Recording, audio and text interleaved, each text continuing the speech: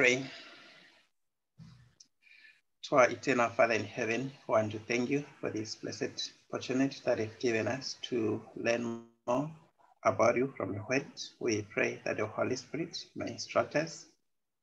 We pray, dear Lord, that we may be edified by the end of this discussion. In the name of Jesus, we pray. Amen. Amen. All right. So here we go. Early writings, spiritual gifts, volume 1. The fall of Saturn. The fall of Saturn. I'm sure it's one of the topics where when you learn more and try to understand about the being Saturn, especially his fall, there are many about Saturn. So that is what we are going to learn here. So I'm going to read. Saturn was once an honored angel in heaven, next to Christ.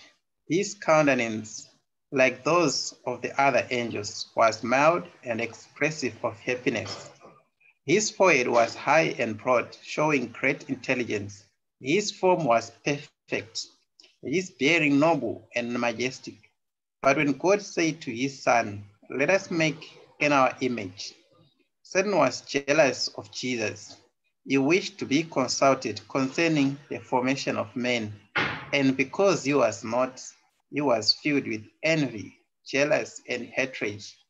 He desired to receive the highest honors in heaven, next to God. Let me read the next one, then I'll comment. Until this time, all heaven had been in order, harmony, and perfect submission to the government of God. It was the highest sin to rebel against this order and will. All heaven seemed in commotion, and the angels were marshaled in companies, each division with a higher commanding angel at its head. Satan, ambitious to exalt himself and unwilling to submit to the authority of Jesus, was insurrecting against the government of God. Some of the angels sympathized with Satan in his rebellion, and others strongly contended for the honor and wisdom of God in giving authority to his son. There was contention among the angels. Satan and his sympathizers were striving to reform the government of God. They wished to look into his unsearchable wisdom and ascertain his purpose in exalting Jesus and endowing him with such unlimited power and command. They rebelled against the authority of the Son. All the heavenly hosts were summoned to appear before the Father to have each case decided. It was they determined that Satan should be expelled from heaven. With all the angels who had joined him in the rebellion, then there was war in heaven. Angels were engaged in the battle. Satan wished to conquer the Son of God and those who were submissive to his will. But the good and true angels prevailed, and Satan with his followers was driven from heaven. Oh, yeah, this is something interesting. Firstly, I'm fascinated by the description of Satan before the fall. One thing that we are getting is that he was like an honored angel, which means all the angels, they respected him, or he was above all these other angels. But of course, on top of him, there was what? Christ. So which means in hierarchy, then we had God, of course, the Father, the Son, or the God. Then next, Satan came. So we can see the position that he occupied before what his fall. But then he was called what? Lucifer. And then it goes on to explain a lot of things about what him. Like for example, here it says his forehead was high and broad, showing great intelligence. His form was perfect. His bearing noble and majestic. So this reminds me, for example, when I read the story of Adam and Eve. Firstly, we have the description of them like a perfect, and we are told that they were very intelligent and a lot of other things. And then you also have here the description of Satan as well, that he was an intelligent being, he was perfect. So in a way, it seems as if everything was okay. To me, it seems as if you are supposed to be satisfied, because the description you are being given here is it's just excellent in a way. If you are going to try to imagine how he was then, everything about him, it seems to be very excellent. But the story did not end like that, as we read here, that then, of course, here we are introduced also to another figure in heaven. Firstly, we certainly, then we also have the Son of God, that is, we have what? Of Jesus. But here we are told that Christ, or God, and his Son went into a council and said, let us make man in our image. But that is when Satan became what? Jealous. He was jealous of what? Of Jesus. So we can see here an element of dissatisfaction, or we can see here that Satan wanted even power, and he wanted to be consulted, just like what? Jesus. So that's here one other lesson that I'm learning is the issue of discontentment, and also even affects us maybe sometimes because of order. Sometimes there are different positions that we are assigned, and sometimes we are so much absorbed in those positions, or because of power, to such an extent that we will just be like Satan. We are not satisfied, or we don't want maybe someone maybe to be on top of us, or someone to be just like a leader.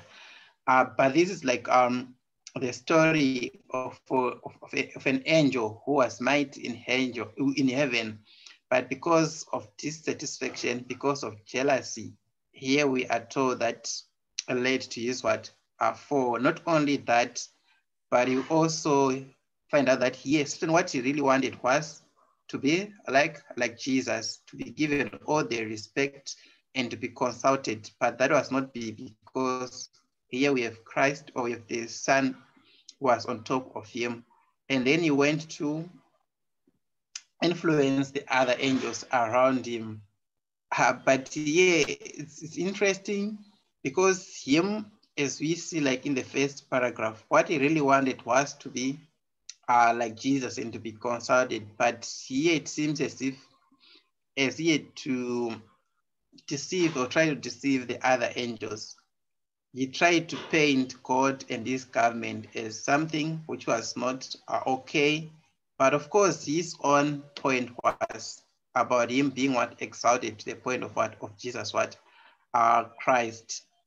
And then we also see here, of course, the lesson that we can also extract, that even though the devil had something he had plotted, and which was not okay, but he managed to gather some followers. He managed to convince some other angels, but still we see also other angels who remained loyal to God. So it's interesting. Sometimes I just wonder why maybe we have people like false prophets, but still they have also followers. But we can see also still here that the devil, even in a perfect environment, because of his deceptive acts, he managed even to lure some angels to rally behind him. So we can see his work that he began in heaven is still doing now. Yeah, I'm just trying to imagine what was in Satan, but I'm thinking maybe that can also be found in us because of dissatisfaction, or because we want to become, because of selfishness, we can also be in this state. So yeah, may God really help us here. I'll open up for comments on these two paragraphs, if there are any. Okay, there's a point which is coming up that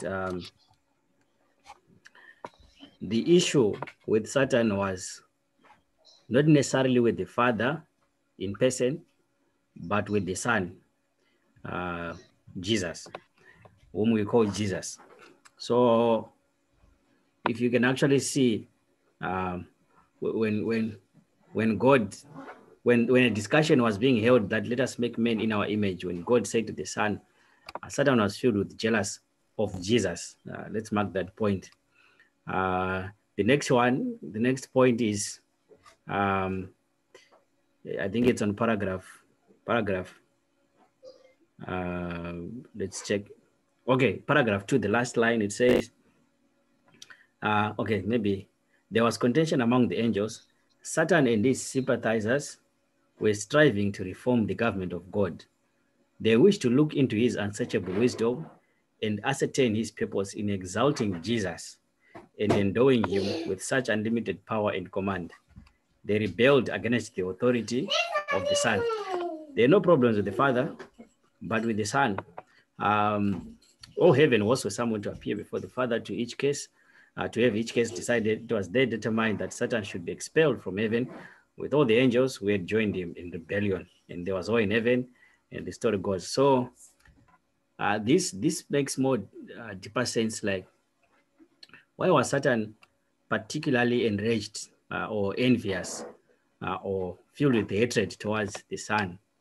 Actually, the verse line says, Satan was once an honored angel in heaven next to Christ. So we have the Godhead there, and then we have Lucifer, second high in, we have the Godhead, then we have Lucifer, and then we have all the other angels. Why was Lucifer such an honored angel? At some point, it says that Lucifer was created as near as possible as God himself. So Lucifer, he was a creature, but created as near as possible as creatures could go near God. So they could, in the eyes of the other angels, it seemed like there was not much of a great difference between Lucifer and Christ. So Lucifer maybe thought himself to be equal with God. So this God we are talking about, when we read in Ezekiel, when it says he wanted to be equal with God, he wanted to sit at the throne of the mountains. It is the place of Christ that he wanted to take, the place of Jesus. So we should ever keep this in mind, that anyone who reflects the image of God, the image of Christ, becomes a natural enemy of Lucifer. Not from now, but even from beyond, even from then. So that's my comment.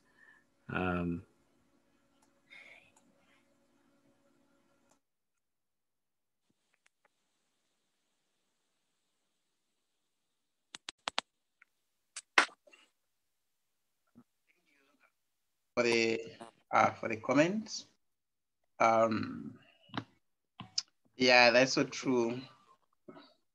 The issue was about Jesus, and of course, as we know, it didn't end there in heaven, but even up to now, one of the things which is at stake is the divinity of Jesus Christ. That is for the just one to treat Christ just like an ordinary creature, or like someone who is just like us. So Satan is just continuing his battle against Jesus Christ. Okay, let me continue. So firstly, we read that there was war in heaven, and they were cast out of what? Of heaven. After Satan and those who fell with him were shut out of heaven, and he realized that he had forever lost all its purity and glory. He repented and wished to be reinstated in heaven. He was willing to take his proper place or any position that might be assigned him. But no, heaven must not be placed in jeopardy, or heaven might be mad should he be taken back. For sin originated with him, and the seeds of rebellion were with him. Both he and his followers wept and implored to be taken back into the favor of God. But their sin, their hatred, their envy, and jealousy had been so great that God could not blot it out. It must remain to receive its final punishment. Okay, I think let's just try to reflect and comment on this paragraph. Actually, I remember someone, or I can't remember where I read about it, especially when it says here. So yeah, I just want to pose the question. When it says that after Satan and those who fell with him were shut out of heaven and realized that he had forever lost all his spirit and glory, he repented and he wished to be reinstated in heaven. So how can we explain it? Is it possible that someone can repent, but still God does not really answer to the prayer of that person?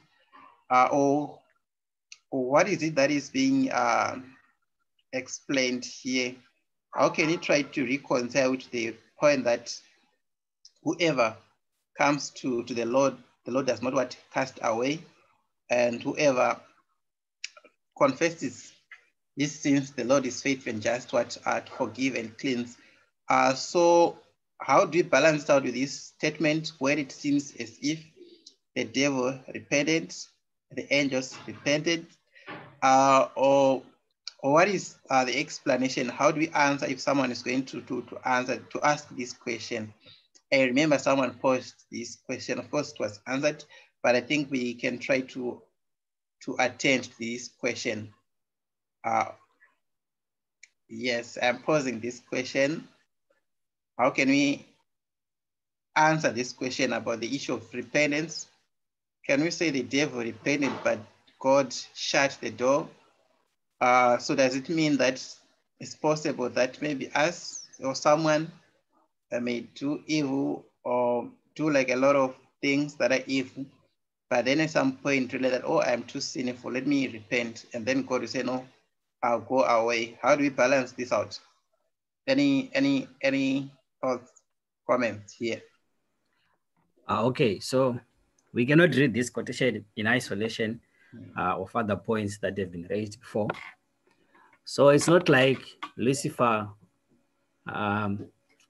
was envious of God, of Jesus, and then God said, go out. And then after, then he realized, I made a mistake, let me come back. Time was given between sin, the seed of sin being mysteriously found in him, and up to the point where they were then driven out of heaven. There was time, a lot of time. We don't know exactly how long, but it was long enough for God to realize that no ray of light can convince Lucifer of his guilt, that he may repent of it in due time before his probation had closed. So at this point, the probation of Lucifer had closed. So same applies with men. God gives us time up to such a point where the Holy Spirit is continuously whispering in our ears, but we cherish that as long as the more we continue cherishing that sin, we become hardened to such a point that no ray of light, no wooing of the Holy Spirit can bring us back into the realms of God. And at that point, the Spirit of God is withdrawn from us. We would have committed the unpardonable sin. So the unpardonable sin is any sin that we cherish so long to such a point that the Holy Spirit cannot convince us that it is sin. At such a point, the Holy Spirit is withdrawn, and then probation ceases for that human, for that person.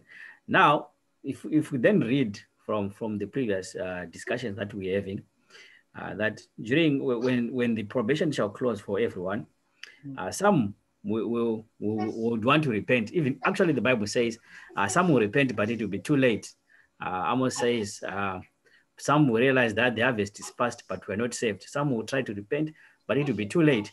It is the same situation that happened to Lucifer. He wanted to repent, but it was too late, because if we read in short, I think it's on the beginning of the paragraph, it says, they rebelled against the authority of the Son. All heaven and host were summoned to appear before the Father to have each case decided. So each and every single angel appeared before the Father, one-on-one, and they discussed. And I want to believe that God tried to convince them of the divinity of Christ. God tried to convince them of the authority of the Son, but they rejected they rejected the love of God. They rejected him. such to a point that it was then determined that they should be expelled from heaven. And then they were driven out. So it is not like God then shut them out. No, he gave them a chance for them to repent before they were expelled, but they refused. And then this repentance that then come after they were expelled, it is not actually a turning away from sin, but it is more like remorse. They didn't want to face the consequences of the actions they had taken, because what is driving them is the realizing that they had no possibility of being brought again into favor with God. They wanted those favors, they wanted those benefits of heaven, but the problem is they had committed an unpardonable sin in that they refused the appeals of God. Because, like I said before, the thoughts came in Lucifer and he cherished them for a long time, and he started to spread these lies to other angels for a long time before even God then called him and discussed this issue. So I don't know if I've answered it, but that's the whole scenario. It is exactly the same with us today, that God does everything he can to save us. Like that parable which says, what did I not do for my vineyard that could have been done? But it bared no fruit. So God did everything he could. And so yeah, I think you yeah, thank you so much. You actually answered it very well. I think it also relates to the issue of or the story of Jacob and Esau, where the Bible also talks about the repentance of what of Esau. That God is not what regarded, like as you explained. That is certain is his repentance was not like a sorrow for sin, but he was regretting, or he was going to lose all the favor that he gained what in heaven, and he was going even to lose his place what in heaven. So because of that, he thought it was better to ask for repentance, but it was not true like repentance, like what he said. And at the same time, they had been given enough time to repent, but still they did not what do to us. So it's also a lesson to us that we really need to use the time we have while probation is still open, so that we may come to the Lord and seek for forgiveness, and also to seek the Lord not because we are fearing the consequences of evil, but we should seek the Lord so that we may be saved through our love of Jesus Christ. All right, thank you so much. I don't know, my brother Kenneth, do you have something to say on this issue? Or yes, Elder William, thank you so much. I think Elder Pidi has elaborated the perspective well, but I have something to add on. One will be a comment, another one will be something to answer one of the questions also which has been disturbing us so much. Surely, repentance, I may look at it in two aspects. It has the emotional part of it, which we may not maybe see with our limited capability or knowledge, the grief for sin and the willingness to turn away from it. And it has also the practical part of it, and that is the outcome, the fruits of a true turning away from sin, which is reflected in the change of behavior. Now, when you look at the cases given, that you've given the case of Esau, elaborated the case of the angel and the Lucifer himself, you go back and look at the case of Cain. There is a trend similar to all these examples, that there is the fear for the consequences, but no turning away from sin. There is no grief for sin and a willingness to let it go. Then, when you read the story of redemption, an answer which comes to answer one of also the questions disturbing us several times. When you look at Lucifer and what developed in him, many of the texts we read, many of the literature we have, it seems this is a mystery, the mystery of sin. Because many people have always asked, how come that sin originates from or starts is sin is discovered in this creature which is next to the Trinity, the covering angel. Perhaps many have always even quoted and said that sin originated straight away from the throne of God because this one was a covering angel, which I may not take as such, but we shall just cling on to one concept that this is a mystery.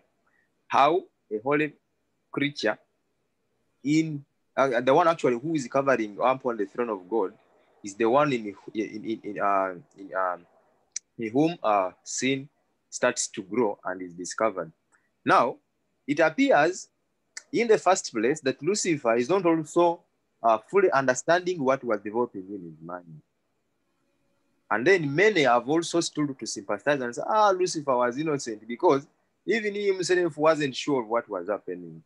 But the truth is, when we read the story of redemption, it says, once God detected sin in this creature, the Holy Spirit was summoned to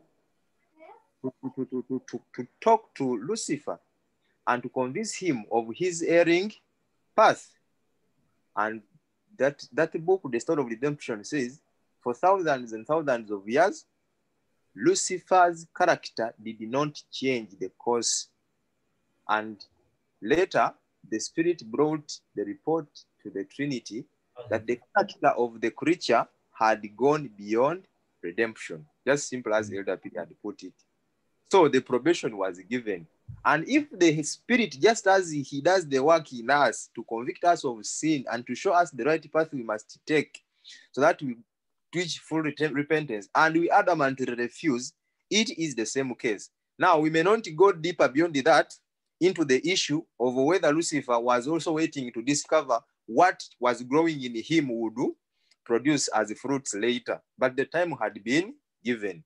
And so rebellion just increased and increased and increased over time until the time assigned to him was over. So we need to be very careful in our lives of the sins where we will disguise ourselves thinking that maybe we are not aware of what is happening in our lives. And that kind of self-pity, at the end of it all, we come to adamantly refuse the conviction of the Spirit to let go of sin. All sins are taken as fatal before God. Whether for actually, I think that the concept of quantification of sin lies in the eyes of human beings because they may not be knowing really what sin is. But before God, whether what you consider is small, for God takes sin as sin. For sin is fatal and destructive before him. So we need to be very careful. So Lucifer had time to change, and he did not change the course of his actions. Likewise, also the angels. And whenever we develop a sympathizing concept before or for Lucifer's fall, then we are likely to take the same trend where we become sympathetic of sin and the very sin we have failed to let go because we still deserve the benefits, the bodily benefits we get out of it. But Lucifer determined to rebel against God whatsoever, whatsoever the case. Thank you so much.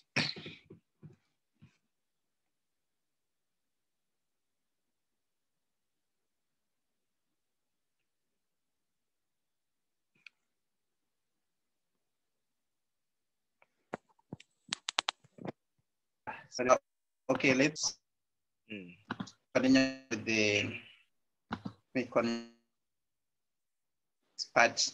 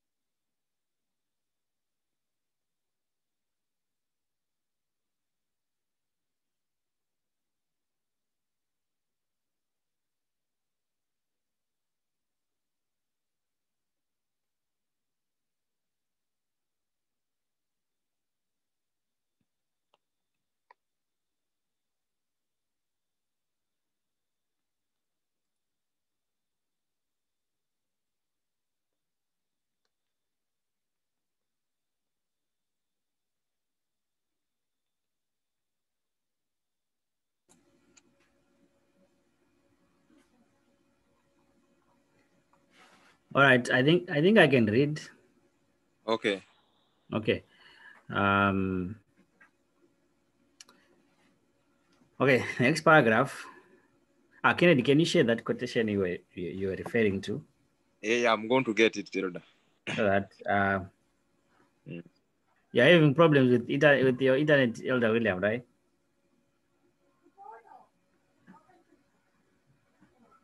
You're muted.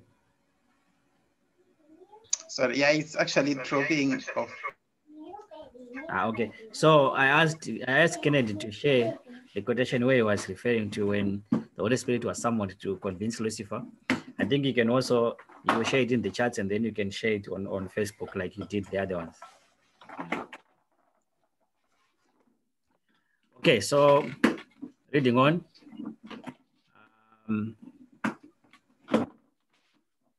When Satan became fully conscious that there was no possibility of being brought again into favor with God, his malice and hatred began to be manifest.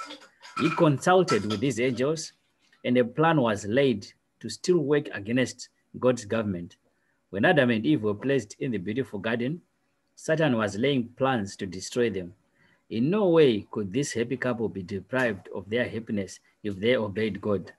Satan could not exercise his power upon them unless they should first disobey God and forfeit his favor. Some plan must therefore be devised to lead them to disobedience, that they might incur God's frown and be brought under the more direct influence of Satan and his angels. It was decided that Lucifer should assume another form and manifest an interest for men. He must insinuate against God's truthfulness and create doubt whether God did not mean just what he said.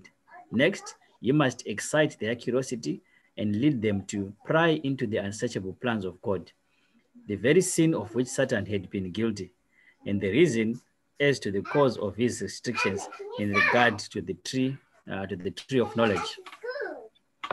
So, yeah, when Lucifer became fully aware that there was no way that he was going to be taken back in heaven, his probation had closed. He had been cast out of heaven for good. So him as a citizen of heaven and all the other fallen angels as citizens of heaven, at that time, yeah, it had been over. They waited for their judgment. They waited for their punishment. So then they devised. So it says he consulted with these angels, and they planned to still work against the government of God. At this point, Adam and Eve had not been created, and then when they were created and placed in the Garden of Eden, they made plans to destroy them. And it was decided that Satan should assume another form, of which we see then he came as a snake to manifest an interest, and he must insinuate against God's truthfulness and create doubt whether God did mean what he had said. So the greatest thing I always talk about when I talk to people is to create doubt in the word of God. So it's not like complete mistrust, but doubt that we should guard against. Does God really mean what he says? Do we really believe in the inspired writings? Is it really true that indeed the Sabbath is Saturday? Doubt is what is just needed for us to walk away from God. Great doubt to make of none effect the word of God. So, so it says, "Ye must excite their curiosity and lead them to pry into the unsearchable plans of God."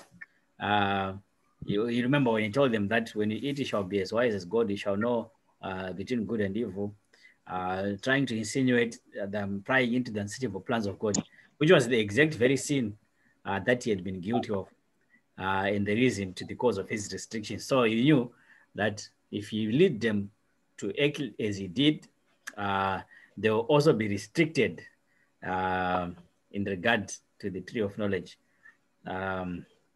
So I don't know if there are any comments. No comment. Yeah. So may God help us as we ponder upon these thoughts.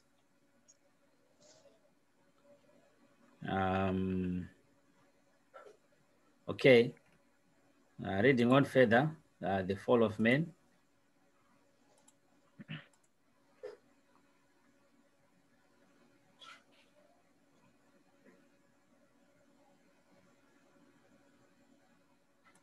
All right. Kennedy, did you hear what I said that you should share your quotation in the chat?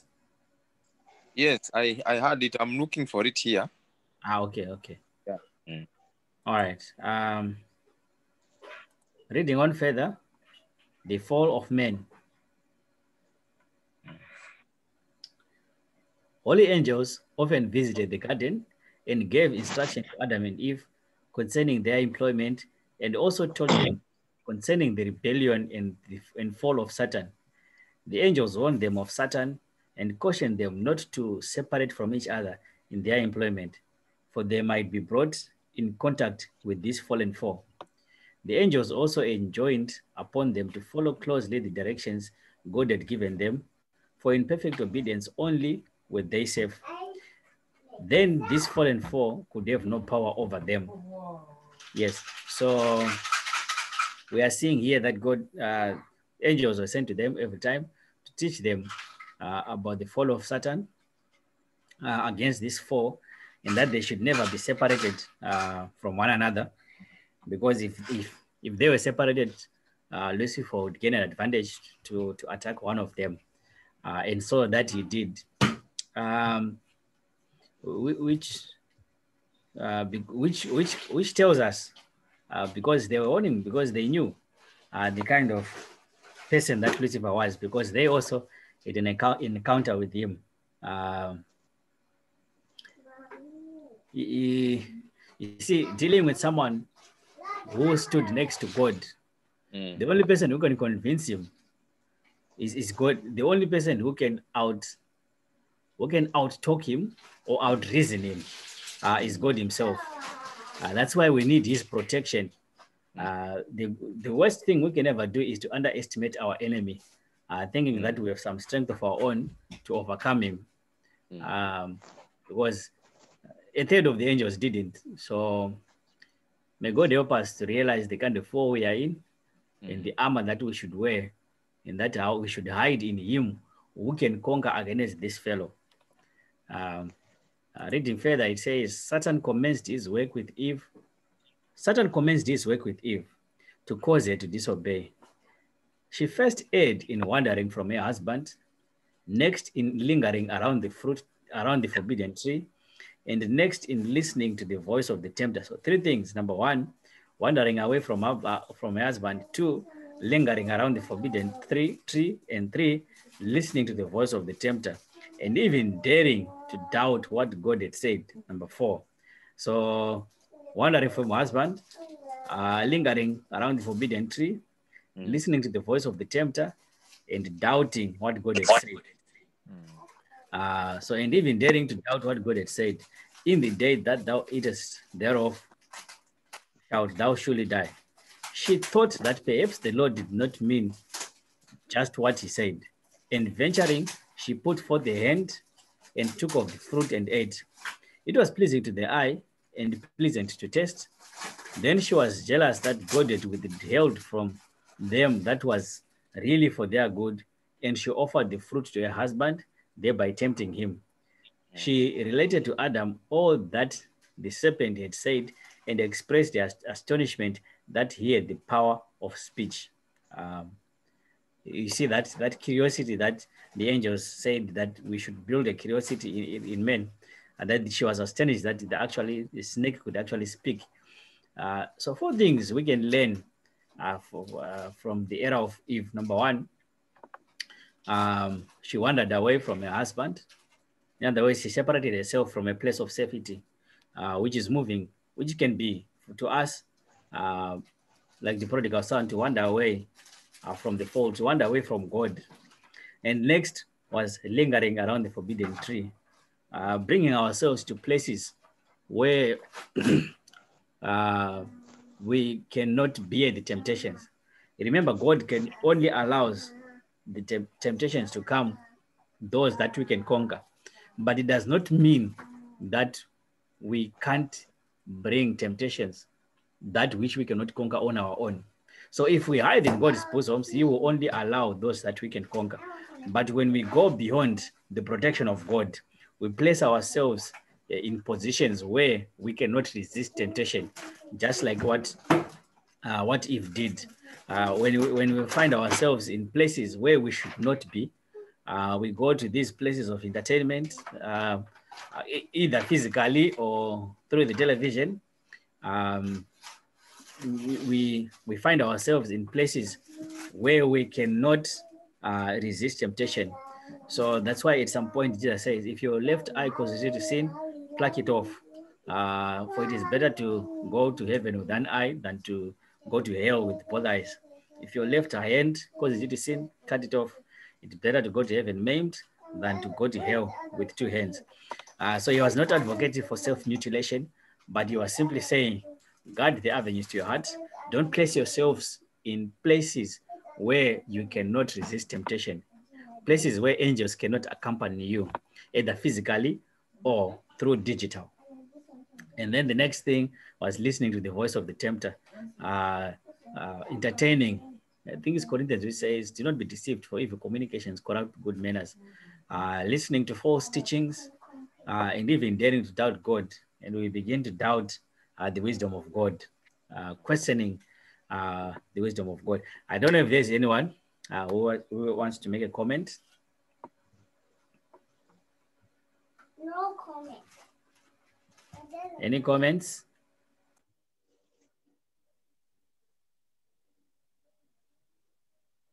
Can you hear me?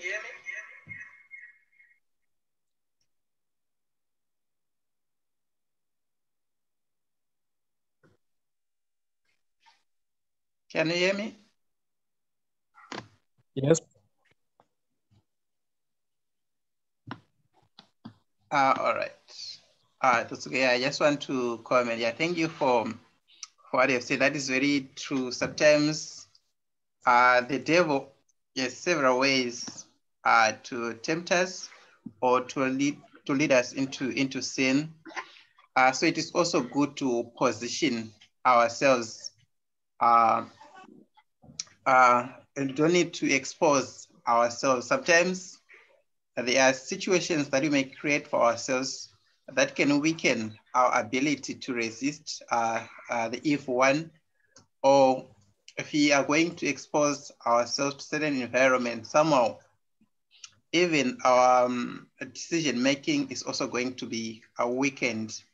So it is also important as Christians to watch.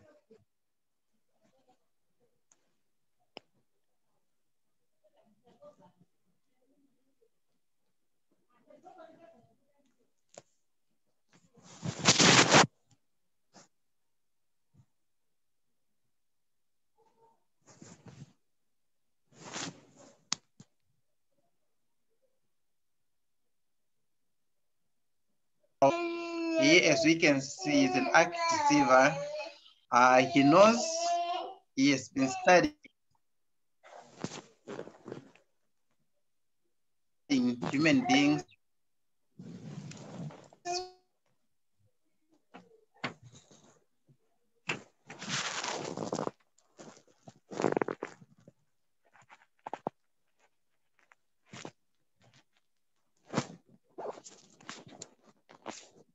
Are you there, Elder?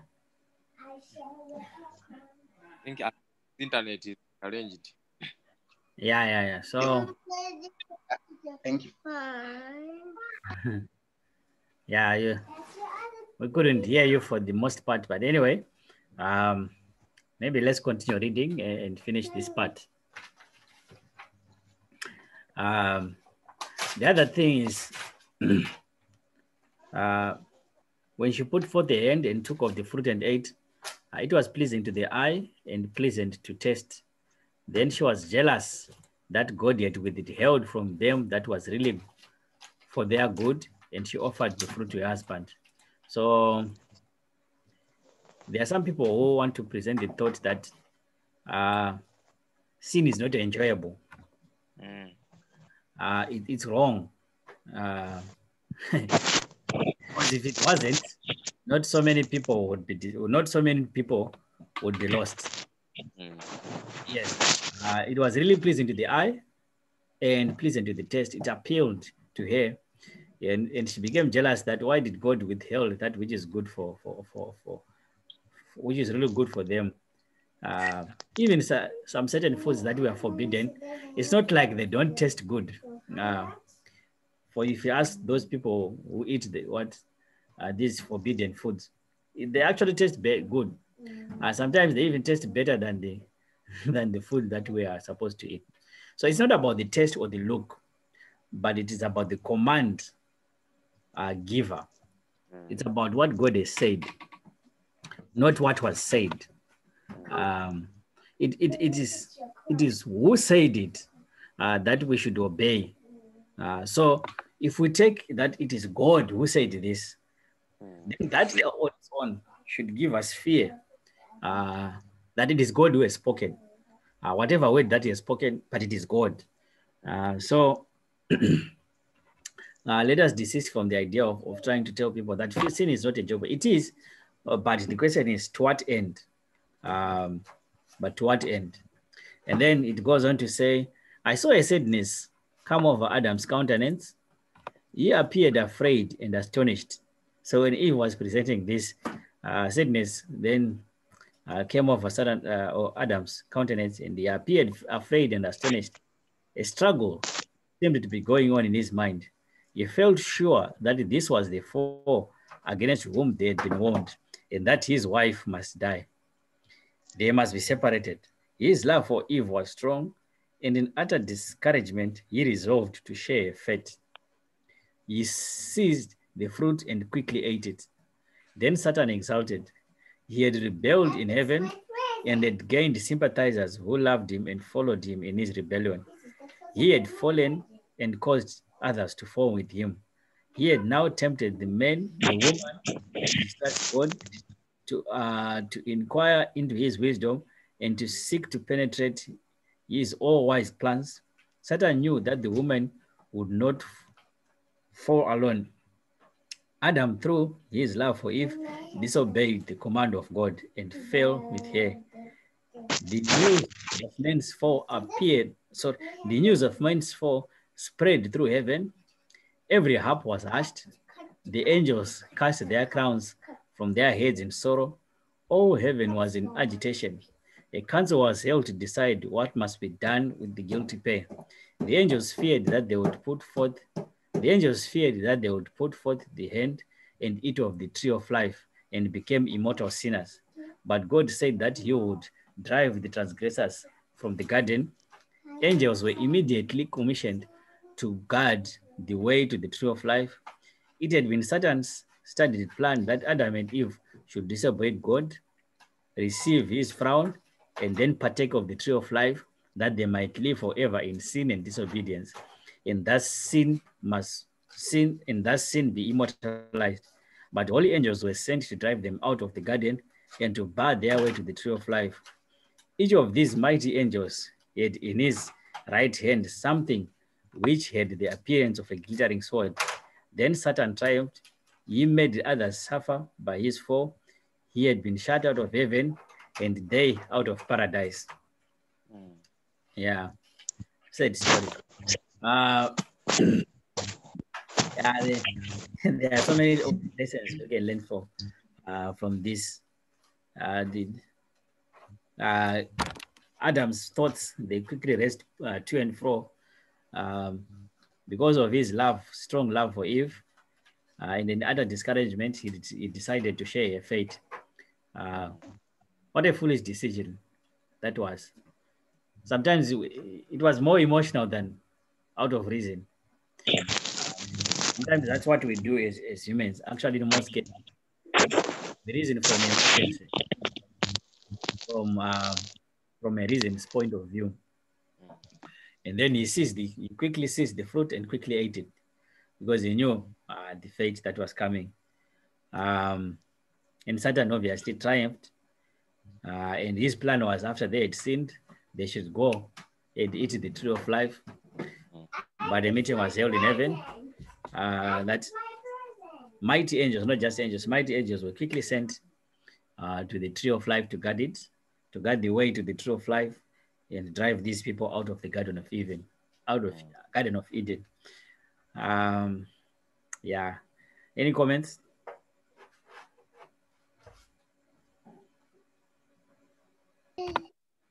Yeah, it is a sad story, but at the same time, it opens like our eyes and helps us to understand that the devil's mission is to deceive.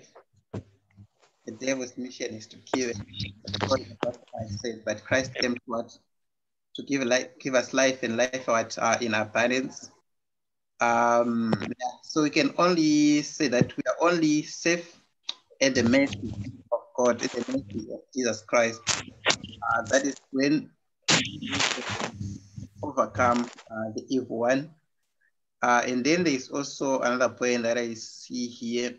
That is from what is here, the devil knew that it was going to tempt Adam, but it chose to go the other way around through the woman, then the woman to Adam. So I think it should also be our prayer that the Lord may help us not to be the channels through which the devil may weaken the faith of fellow believers, or we may not be the channels that the devil uses, the channels that the devil uses to other people's spirituality.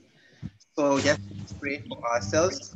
And at the same time, also, it's also mindful for us, also important for us not to be also influenced by others into sin.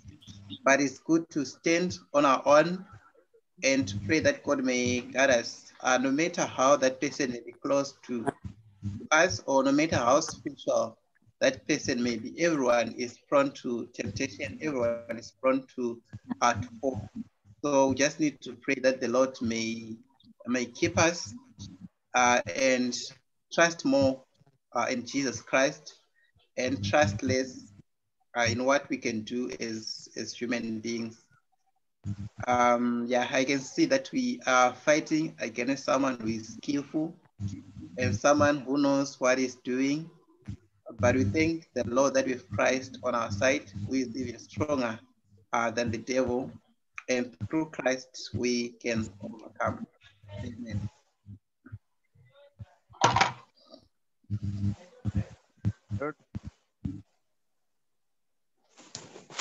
Yeah, true.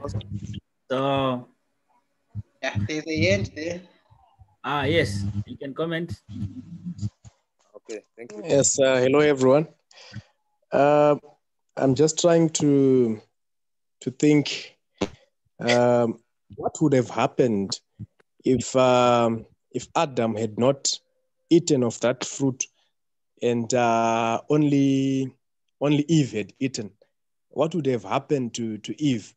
Was her death going to be instant, or was she going to live? And would Jesus still have to come and die for Eve, for only Eve? And would they still be allowed to be a couple as God had ordained that they would be? What would have happened, really? That's my question.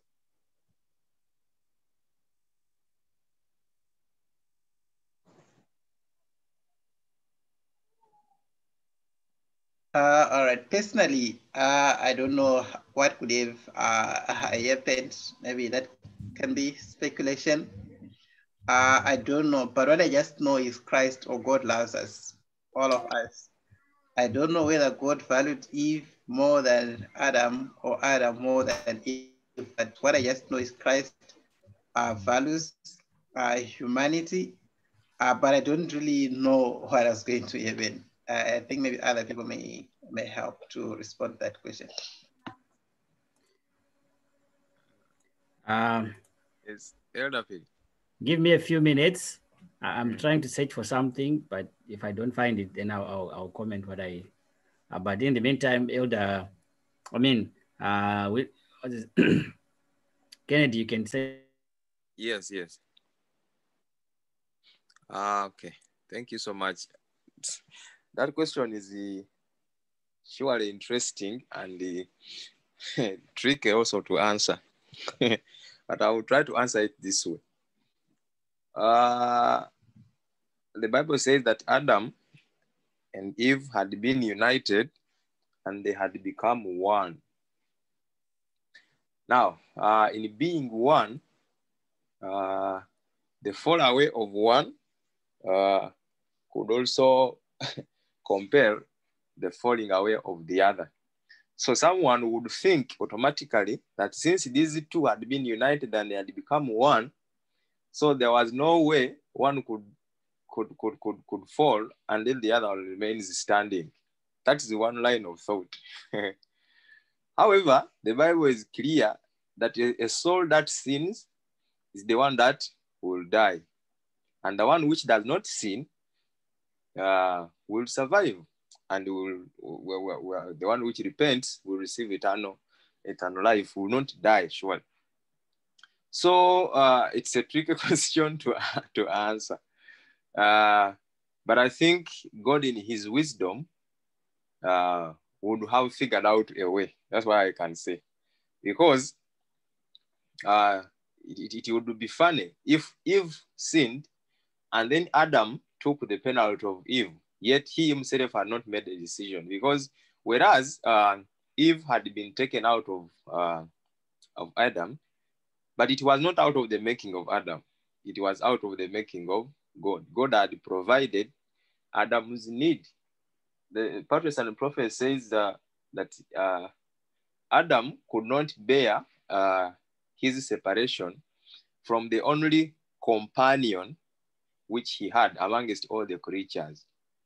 But Adam had also forgotten that the same power that had provided, that had given him Eve, was still in a position to provide him with another companion, if at all this one failed.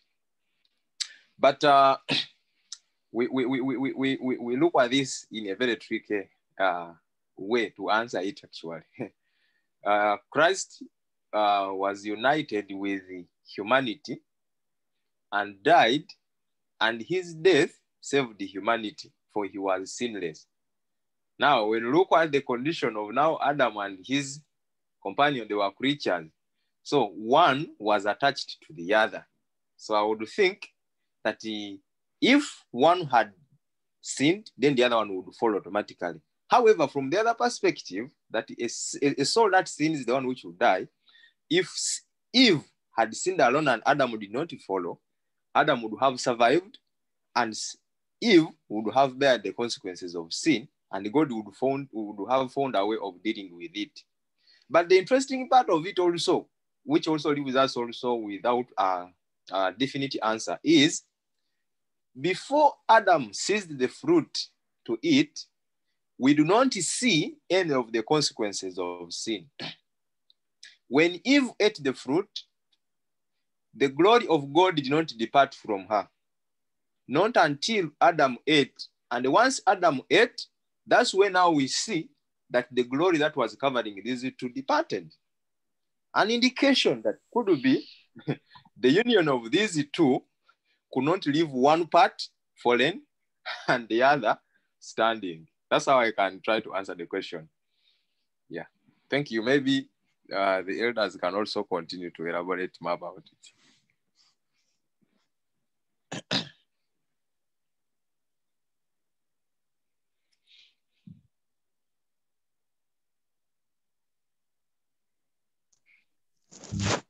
Well, thank you. I can't. Thank you very much. Personally, I can't give you a satisfactory answer now. But what we can take home is God had a plan. Whatever that plan was, we don't know because we were never put in that situation. where only Eve sinned. So we don't know what could have happened. But as we know, there was always the plan to redeem fallen men, whether that was just Eve or Adam and Eve. There would have been a plan of salvation. How that would pan out, we don't necessarily know, but there would have been a plan of salvation for Eve. I don't know. So that's as far as we can. That's what we can safely say. Beyond that, it's all just speculation, unless if there's somewhere where it is written exactly what God would have done. For now, I haven't found that. If you have it, maybe you can share. So thank you for that question. I think tomorrow I will do some research, and then maybe tomorrow before we begin, we can try to shed some more information with regards to that question, because I had a quick rundown and I saw some interesting things. If men had stopped sinning, if Adam and Eve were the only sinners, what would have happened if Cain and Abel did not sin? There's something written about that. So, but in the interest of time, let us end here, and then tomorrow we'll start from there and we'll try to give some more flesh to this idea. Okay. Thank you for that question.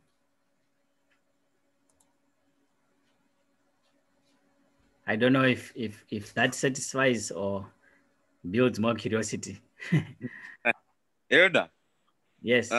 As if I had him trying to bring another comment maybe before you came in. Oh, yes. Maybe you can. Maybe. Yeah. Amobite. I don't know who that is. Maybe you can introduce yourself so that Okay, my name is Amos from Hillbright Church, Mutare. Yes. I was just trying to say thank you to my brother there for mentioning an interesting fact that the glory, we only see the glory departing only after Adam had seized the fruit.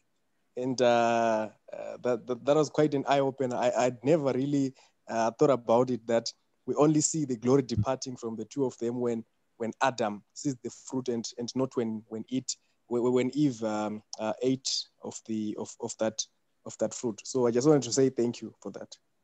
Thank you. Okay. Thank you for joining us, Brother Amos. So we end today. Tomorrow we will continue from. Tomorrow we'll continue from the plan of salvation that will be led by our brother Kennedy. Yes, so tomorrow we'll start from here. So may God bless you all. Let us close our eyes and pray. Our dear Heavenly Father, we thank you for enlightening us, showing us deeper into the nature of sin, and that will give us a deeper sense into the nature of the plan of salvation, the greater risk and the greater love that you showed in redeeming us from sin. May the thoughts of Christ and the sacrifice he made for us continue to ring in our minds so that we may stay in the path of righteousness. We want to pray and thank everyone who has joined in today. May you be with them in whatever place they are, and may they be beacons of light to everyone they come across with. In Jesus' name we pray. Amen. Amen. Amen. Thank you, brethren. Bye. I want to sing bye to Anna. Bye. I want to sing bye to Anna. Bye, Anna. I want to sing bye to Anna. Bye, Brother Amos. See you Bye-bye. tomorrow. Bye. Yes.